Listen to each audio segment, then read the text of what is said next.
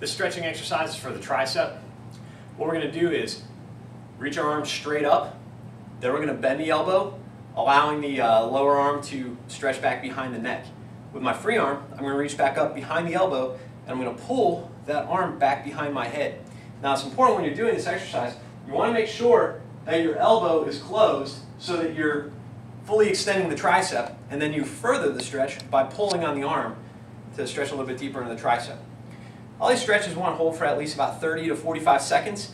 And one of the important things about stretching is you want to make sure that you're breathing calm, deep, and relaxed.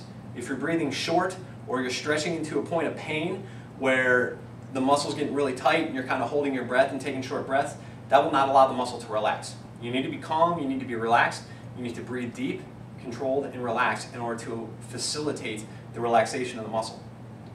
So again, this is your tricep stretch. You do it by extending the arm straight up, bending the elbow to fully extend the tricep, reach up, grab behind the elbow, and pull the arm further behind your head to deepen the stretch. And that is your tricep stretch.